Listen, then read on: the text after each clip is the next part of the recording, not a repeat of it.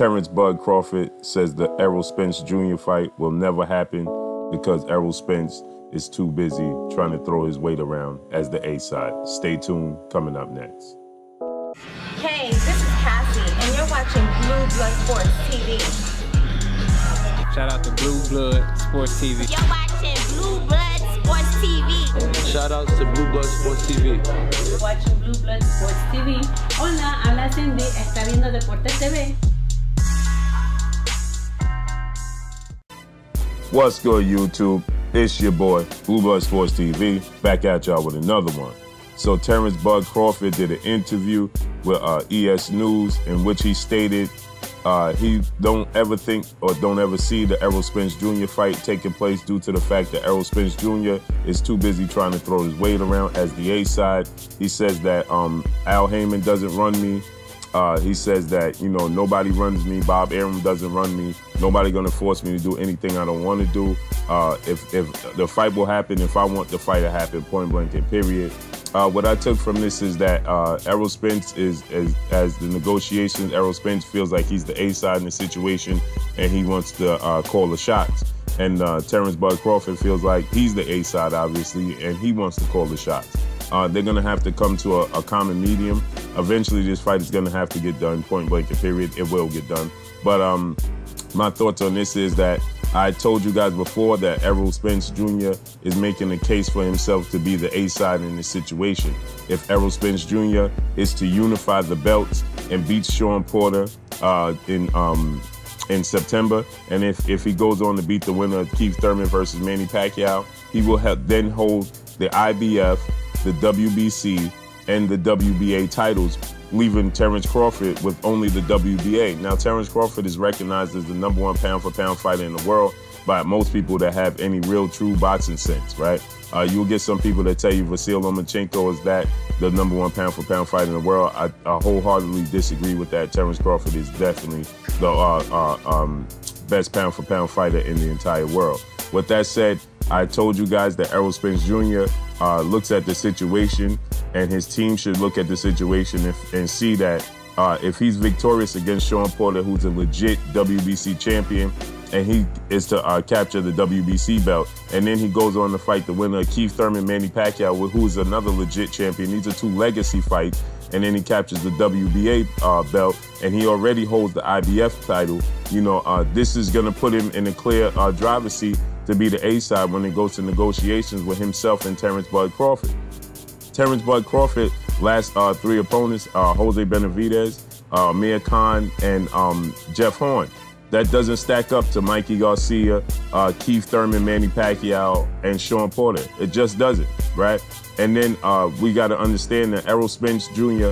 went over to the UK and took the IBF strap from Kell Brook when Kell Brook was seen at as a major threat in the welterweight division. And Errol Spence Jr. went across the pond and beat Kell Brook over in the UK to capture the IBF title. Now to capture the IBF title from Sean Porter, who's a legit welterweight, a legit champion, and a legit threat, and he captures that belt from Sean Porter, right? That's a legacy fight. Now he goes on, let's say Keith Thurman is victorious against Manny Pacquiao, right? Keith Thurman was looked at for a period of time as the #1 welterweight in the world, and Keith Thurman still hasn't lost. So if Keith Thurman, and he was unified, Keith Thurman held the WBA and the WBC belts. He lost the WBC belt due to the fact of inactivity. So if Keith Thurman was to beat Manny Pacquiao and then Errol Spence go on and beat Keith Thurman, right? How could there be an argument? There is no argument. You understand? And so now we're going to have a standoff, an old Western standoff. That's what we're going to have. And Errol Spence has a legit argument because Errol Spence would have beaten Kell Brook in the UK to capture the IBF title. He would have beaten Sean Porter to capture the WBC title. He would have beaten Keith Thurman to capture the WBA title, right? Where then you look at Terence Crawford, whom is one of my favorite fighters in the world. But to be honest, you have to look at the situation and say Terence Crawford beat Jeff Horn for the title, where people thought that Jeff Horn didn't even beat Manny Pacquiao. They thought that he was gifted the belt. So, and then he beats Jose Benavidez, good fighter.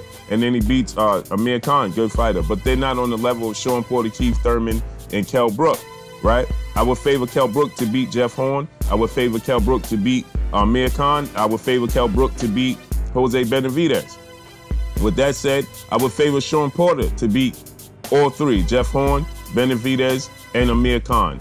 And I would favor Keith Thurman to beat all three, Jeff Horn, Amir Khan, and Jose Benavidez, right? So when you look at that, and then on top of it, to add a little cherry on top, he beats Mikey Garcia, right? Now, we know Mikey Garcia moved up in weight, but he still has Mikey Garcia on his resume. Mikey Garcia was looked at as a pound-for-pound, top 5 pound-for-pound fighter in the world. Mikey Garcia was still undefeated. He moved up one weight class. He moved up from 140 to 47 because 3 out of Mikey Garcia's last 5 fights were at 140. So you can't, people like to push the narrative that he was moved up 2 weight classes, but majority of his last 5 fights were at 140 pounds. He had 2 back-to-back fights at 140, actually, fighting Sergey Lipinus and Adrian Broner at 140. He dropped back down his last fight at 135 to beat Robert Easter, which were all credible opponents for Mikey Garcia. So to beat Mikey Garcia is a legit feather in your cap. So now you look at, he's beaten Mikey Garcia. He went to the UK to beat Kell Brook. He's beaten Sean Porter and Keith Thurman. I'm speaking hypothetically. Now you look at Terence Crawford's resume. He needs to get a Danny Garcia, but even if he gets a Danny Garcia on his resume, you still have to look and say Sean Porter and Keith Thurman beat Danny Garcia. You understand what I'm saying? So when you look at it from the outside looking in, and you look at it from a negotiation standpoint, Errol Spence has made a case for himself to be a legit A-side in this situation. Terence Crawford needs to move very quickly before Errol Spence even bolster his status even more. And then it won't be an argument of who's the A-side. And then we might not ever see the fight if Terence Crawford feels, listen, I'm the A-side, because Terence Crawford feels like he's the best fighter in the world. And he is the best fighter in the world. I agree. I think that Terence Crawford is the best pound-for-pound fighter in the world. He's the #1 fighter in the world. And he's universally recognized, except for a chosen few who just choose to put Vasil Lomachenko in that spot. But I would 100 out of 100 times, I would put Terence Bud Crawford as the #1 pound-for-pound fighter in the world.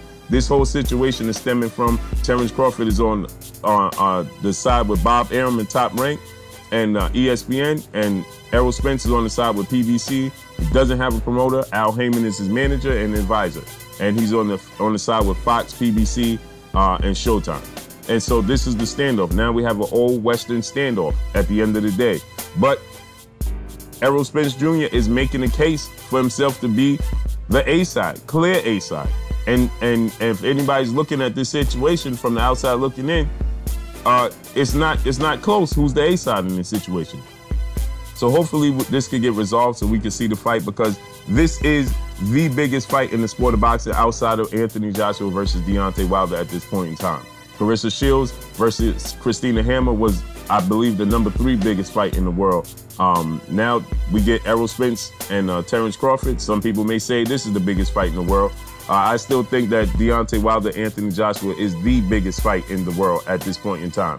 But should Errol Spence beat Sean Porter and Keith Thurman, and Terence Crawford continues to go on the streak of winning, this will be the biggest fight in the world, point blank and period. So hopefully they can get this resolved, man. There's a resolution to this, man. Hopefully Terence Crawford doesn't let Errol Spence continue to gain momentum and build up a head of steam and build up his resume and build up his case to be the clear A-side, because then we'll never get the fight, because Errol Spence is going to say, listen, I'm the clear A-side. Look at my resume. Look what I've done. And Terence Crawford is going to be saying, well, I'm considered the pound-for-pound best fighter in the world.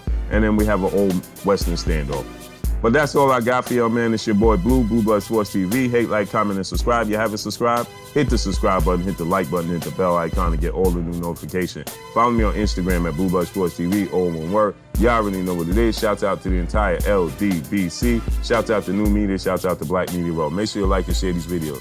That's all I got for y'all. Terence Bud Crawford says the fight will never happen. It won't happen right now because Errol Spence is too busy trying to throw his weight around as the A-side, and he's not hearing it. That's all I got for y'all. Peace. The Blue Blood Sport TV, baby, from the Empress. Much love. Mwah.